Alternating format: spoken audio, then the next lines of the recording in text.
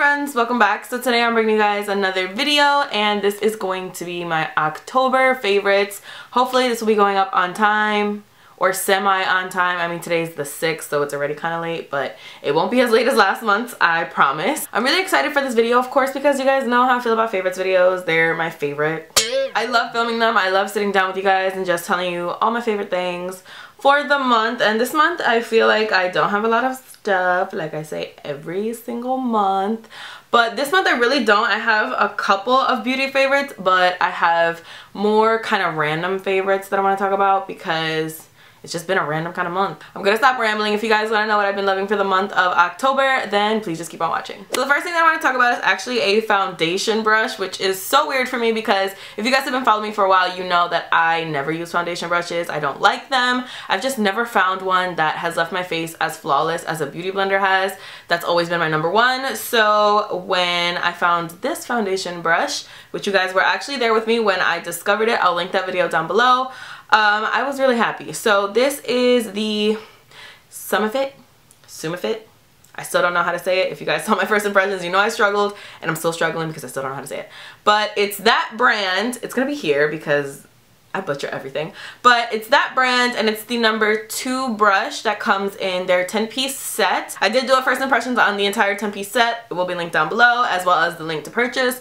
I don't get any type of commission. It's not like an affiliate link at all. It's just a link to Amazon. That's it. But this is the brush, and it comes with a bigger brush in the set, but I didn't like that brush at all. I just felt like it was too wobbly for me, but this brush applies foundation so well. It's so weird to apply foundation with something like this. I'm still kind of getting used to it, but it is such a flawless tool for foundation that like I can't deny it. So that is my first favorite, and it's super duper affordable. My next favorite is this concealer that I have just recently discovered. I'm like really late because everybody on YouTube has already like sold out this concealer like several times, and I'm just a little bit late to the party. But this is the Tarte Shape Tape Concealer. Mine is in the color Tan Sand, which I think is pretty much the perfect color for me. I could probably go even a shade darker than this, but I'm pretty okay with this. It does give me a pretty nice highlight. I love this concealer. I don't agree with everyone who says that it doesn't settle into your fine lines or doesn't crease. It does crease on me. It does kind of take a little while for it to crease, but it definitely does crease on me. But the reason that I like this concealer is, first of all, this doe foot applicator. I don't know if you understand like how enormous it is. On camera, I feel like it looks smaller than it really is. I was not ready for such a fat doe foot applicator. It's large. Besides that, I feel like the coverage on this concealer is amazing, and it has really good lasting power. Of course, I set my concealer all the time just like everybody else does, but I just feel like this is just, it just stays. It stays really well, and everything wears on top of it very nicely, and I do really like this concealer. I definitely see what all the hype is about. I feel like it's kind of like an enhanced version of the Urban Decay Naked Skin, and it doesn't set too quickly, which if you guys know me, you know that's like, I hate that. But I would say if I had to say one thing that I do not like about it is that it's always out of stock. This was actually the only shade that was in stock on the Tarte website, so I snagged it up because I figure it can't be too off, and I mean, I just so happened to get really lucky that it was pretty good. So I mean, if they could just keep it in stock, that'd be great. But other than that, this concealer, I think you guys, once it, you know, comes in stock, I think you guys definitely need to try it out. So the next thing I want to talk about is actually my favorite thing in this entire favorites video. Probably my favorite discovery in 2016 thus far. It's really that serious. So this is the Jeffree Star Cosmetics Skin Frost in the color King Tut, and this is what it looks like on the inside. It's so beautiful. I'm not wearing it on my face today. I've been wearing it non-stop, but today I'm wearing the color Peach Goddess just because I'm a little bit more cool tone, so I didn't want to like throw it off with a bronze kind of highlighter, do you know what I'm saying? So I went with Peach Goddess instead, but this highlighter is everything. First of all, this pan is gigantico. It is so large. Like, it's my face now. Okay, that's not, my face is large, but it's like, it could be someone's face. You get so much product, and I just think that this like little logo imprint situation that's happening is so pretty, and I feel like it's a little bit harder than I thought it was to mess up. I feel like when he swatches it, he like must dig his finger in there, because when he swatches it, it like comes off, but mine hasn't come off, and I've been using it literally nonstop. Literally nonstop. Literally. So I'm gonna swatch it for you guys really quickly. Just one swipe.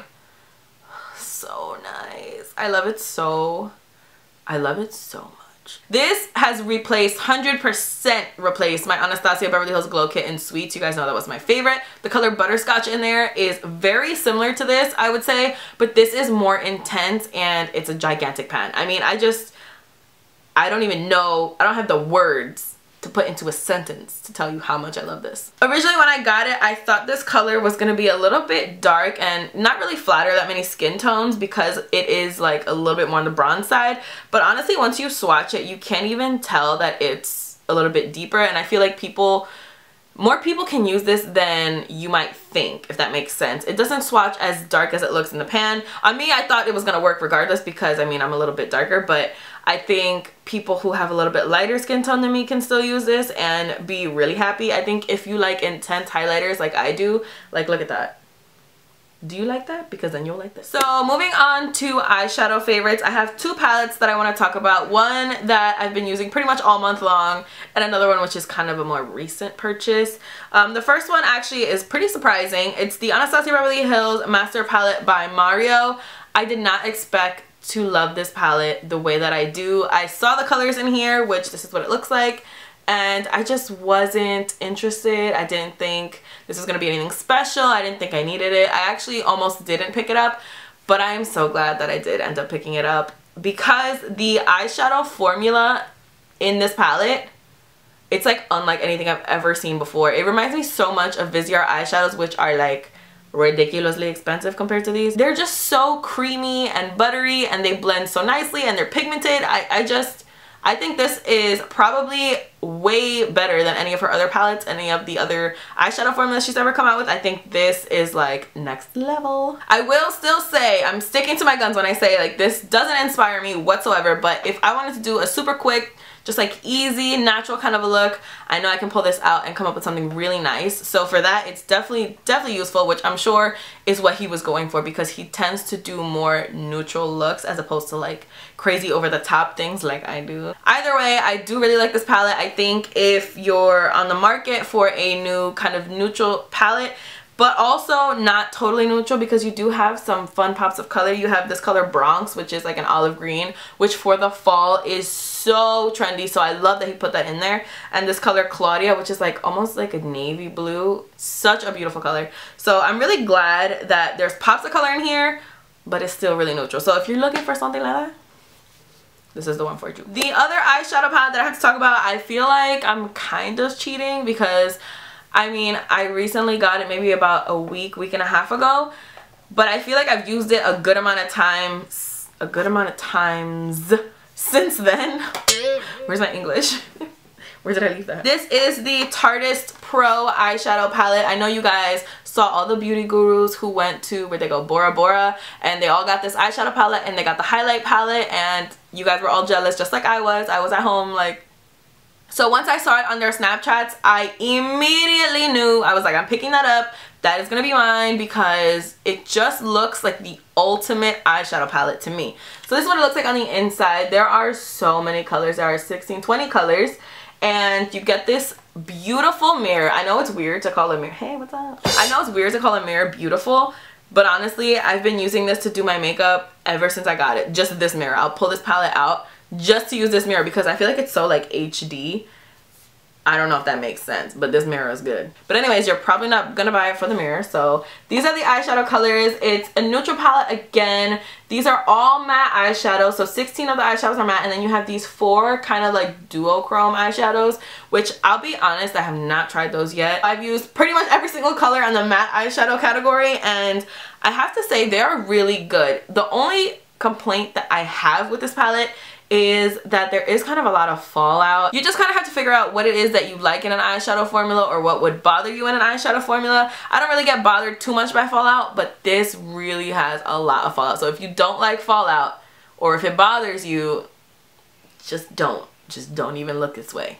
But I also really think they did a good job with the selection of eyeshadows. I am wearing this palette on my eyes today. I used pretty much all the cool tone colors. Shockingly, I don't know what I was on today that wanted to use cool tone colors in my eyes, but I did. I got some RCMA no color powder, by the way, on it. I don't know if you can see that, but if you see something that looks like something bad, that's what it is, I promise. I think you have everything you could ever look for. You could take this with you to travel. I probably would take only this palette if I was going to travel. You know I'm not going anywhere, but if I was going to, I would probably only take this and be really happy because you can do so many different things with it. So I have been loving this as of recently. I literally have anger issues. I just threw this across the floor. Oh my god, you'll probably see it in the bloopers. It's honestly kind of funny. So I only have 2 more products to talk about, and they're both lip products, and they're both by Kylie Cosmetics. And honestly, you guys already know, I'm not even gonna do a disclaimer anymore. You guys already know how I feel about the lip kits. I love them. I buy pretty much every single color. I have pretty much every single color because they're just one of my favorite formulas, and I just love the fact that they come with a matching lip pencil. Like, you can't beat it. Also, they have so many colors now. I can't believe how many they've come out with in such a short period of time. I mean, I'm happy about it because, like I said, the formula is everything. So I'm gonna tell you about the one that I'm wearing first. This is the color Brown Sugar that's on my lips right now, and this is what it looks like in the packaging. I always keep the packaging. I just think this is so cute, and I just have them like lined up on my vanity. Obviously, I really like the packaging. This is the color Brown Sugar, like I said, and this was kind of marketed as the perfect nude color for deep skin tones. I wouldn't say I have a deep skin tone. I would say maybe I have like a tan skin tone. Definitely not deep by any means. There's like several shades after me, so it still does pull really brown on me, which is like exactly what I would want because, I mean, this color is everything. This is such a beautiful color, and I did see it on the deeper model that she had posted on her Instagram.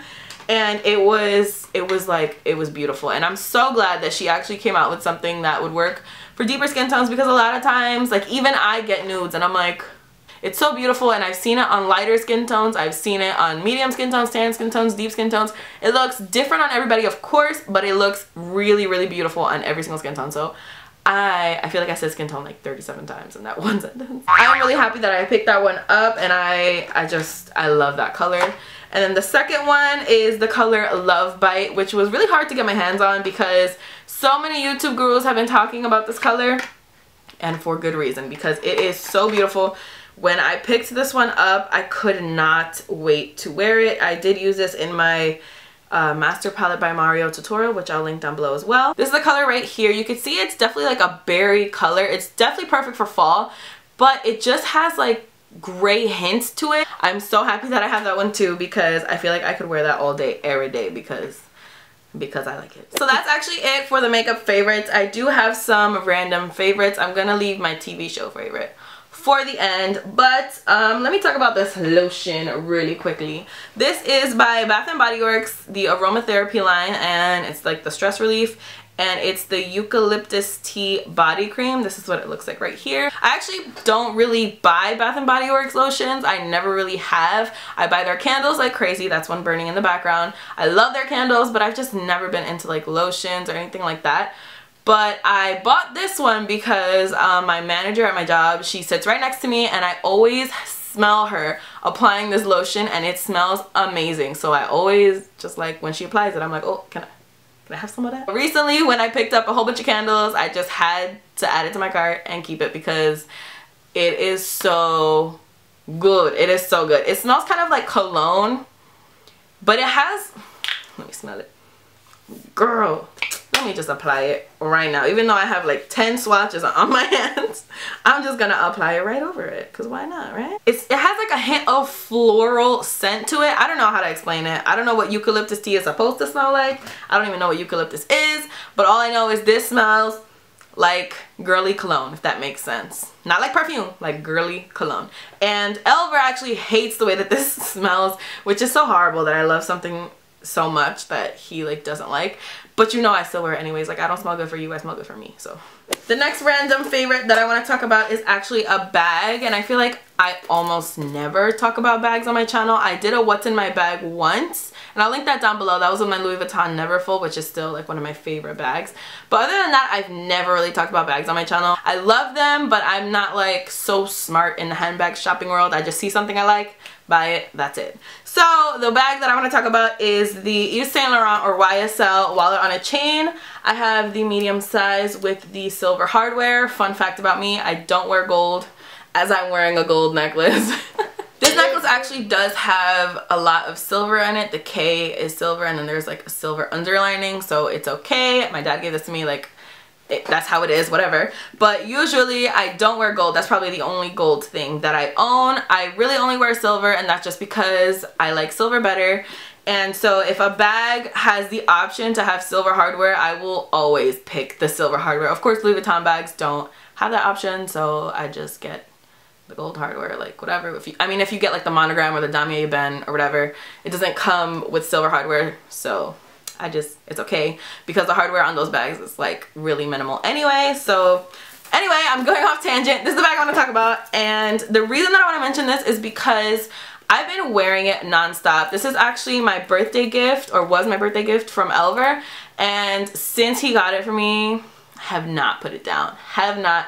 I think about changing my bag, and I'm just like, do I really want to do that? Not really. It's honestly so surprising to me because this is such a small bag. For me, at least, it's pretty small. And if you watch my what's in my bag video, I said in there that I like to throw so much stuff in my bag that I wouldn't be able to carry a small bag. And I mean, I was wrong because I've been carrying this with no problem. Absolutely no problem. I haven't missed anything. I haven't been like throwing extra stuff in here. I honestly think it's better to carry a small bag. That way I don't stuff it with crap, you know? So if you open it up, it is kind of tight in here. You really only have like your 2 pockets here and then the one in the center, which I don't actually keep anything inside. I keep all the stuff that I would keep in my wallet on this side, and there's a lot of little slots for like credit cards and stuff. I really only use like 8 of them, 7 of them. I only use a few on this side, and then I don't use any on the other side. And here I get to keep everything that I need. I have my card keys, my chapstick, my gum, my headphones. I'm like, what else do I need? The only complaint that I have is that I cannot keep a pair of sunglasses in here. That's the only issue that I have with this, but honestly I just kind of put it in my shirt.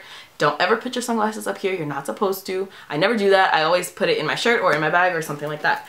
But besides that one little complaint, I have been loving this. It's just so lightweight, so easy, goes with everything, and I feel like it makes any outfit look like more classy. And I also feel like the leather on this is super sturdy, like super sturdy. Like I feel like it'd be really hard to mess this up. Do you know what I'm saying? So the last thing that I'm going to talk about is a TV show that I am very surprised that I actually enjoyed. And it is American Horror Story. Now, if you guys have been watching me, you know that I actually love American Horror Story. Seasons 1 through 4 were everything to me, and I was watching season 5. I'm talking about season 5 right now. I'm not talking about season 6, by the way. I was watching it while it was playing, like while they were giving it on TV Wednesday at 10 o'clock. Every Wednesday I was watching it, and I just was not interested in it at all. I probably got up to episode 7 or 8 or something like that, and I just stopped watching after that because I just really wasn't into it. And I feel like after that many episodes I should already be hooked, and I wasn't. So I stopped watching it, and it just recently came out on Netflix, so I saw the entire season and I loved it. I don't know I don't know what the disconnect was there. I don't know what it was, but I loved it. I thought there were so many storylines going on, but like I got to keep up with all of them, if that makes sense. And there was this one scene, probably the best scene in any show that I've ever seen, ever. If you guys are planning on watching Hotel, please stop watching this video right now. But when Liz Taylor and Iris opened up the doors of the Countess's penthouse and just started shooting, and you heard Hotline Bling play in the background, I thought that was the funniest. It's not funny because I mean they're shooting people, but I was dead. I was under the dryer. I distinctly remember I was under the dryer in the hair salon, my phone here, and I was just looking, and I just started busting out laughing, and they were all just looking at me like, what the and I could not control myself. It was hilarious. But anyways, I really loved that season, and right now Roanoke is kind of rubbing me the wrong way, just like Hotel did.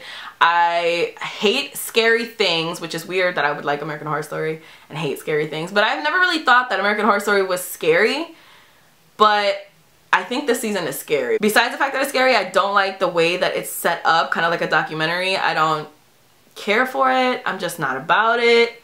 I don't know if you guys feel the same way, but like, let me know actually. Let me know. If you watch American Horror Story and you usually really like it, I need you to tell me if you like this season. I'm really not into it. Season 4 will always be my favorite. Freak Show was everything, but that's just me. So 5 hours later, that is it for my favorites video. Thank you guys so much for watching. I really hope you guys enjoyed this video. Please don't forget to give it a big thumbs up if you did like it. Definitely don't forget to leave your favorites down below. Definitely subscribe if you guys are not already, and follow me on Instagram and Snapchat. Definitely check in the description box. There's going to be links to some of my previous videos, everything that I mentioned, everything that I'm wearing today, everything like that is going to be in the description box. So definitely check there. Actually, let me mention this really quickly. I usually put my nail polish in the description box, but I've been going to the nail salon for like the past, I don't know, month and a half. So if you check there and there's no nail polish name, just know I didn't forget. It's because I've been going to the nail salon. But I mean, this is just black and white. There's nothing cool about this. But in the future, if that happens, just know that. But yeah, that's all I have to say. So I'll see you guys in my next video. Bye. What? Blabbling. Blabbling. Blabbling. Nailed it. What? What the? What?